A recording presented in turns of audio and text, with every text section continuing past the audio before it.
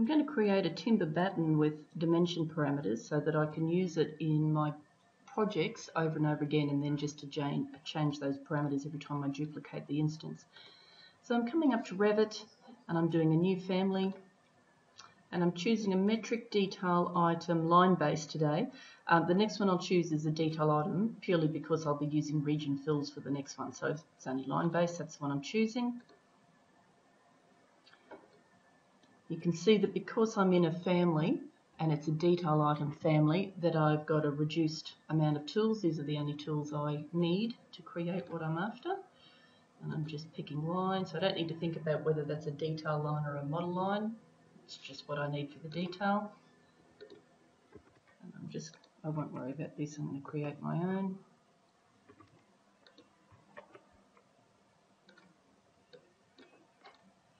Right, so I've created a rectangle.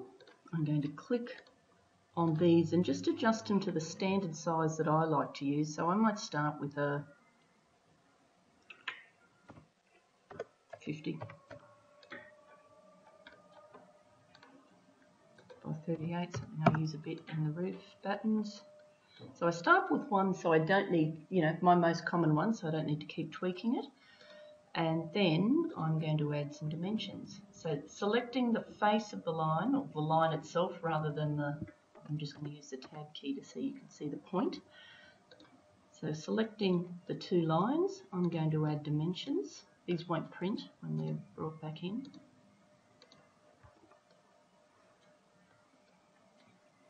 And I'm going to click on this item, and up here on our options bar appears a label. So I've got a choice of adding a parameter, and I'm going to call it batten width.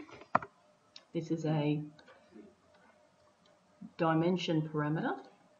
Click on this one again, add another parameter, I'll call it batten height.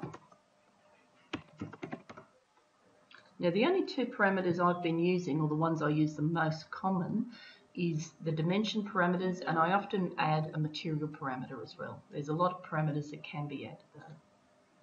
Now I'm going to create some lines, making sure that I'm clicking on the endpoints, because what I want to have happen, this shows that the batten is cut in cross section. If it goes from endpoint to endpoint, when this line moves, these lines will automatically update as opposed to staying at that same size. Now before I finish, I'm going to add some visibility settings to this batten. I want to change this line here to thin lines or light lines.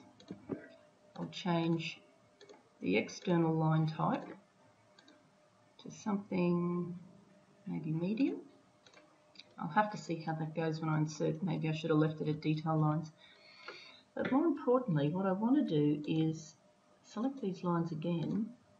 You can see that we get some visibility options up here.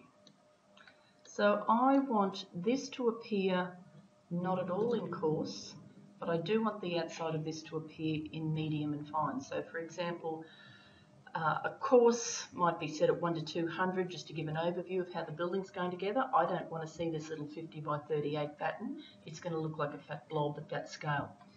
However, when I switch to medium and I'm doing a 1 to 50 section through the house, I do want to see where the battens are, but I don't want to see this crosshatch. So I want to see it in medium, detail level, and fine. This little crosshatch, I don't want to see it at coarse or at medium. So when we do a call out of our roof and it appears at 1 to 20, 1 to 5, 1 to 10, I do want to see this crosshatch, but I don't want to see it at medium scale.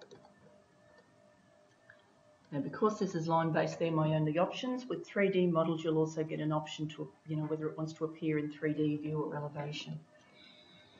I need to give it a name.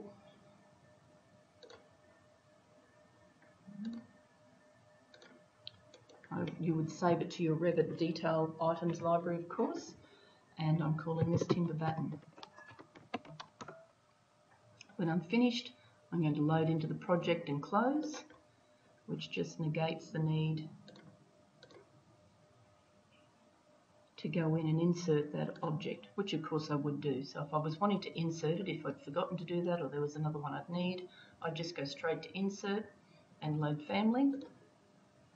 And I'd navigate my way to wherever the detail items are kept and bring them in.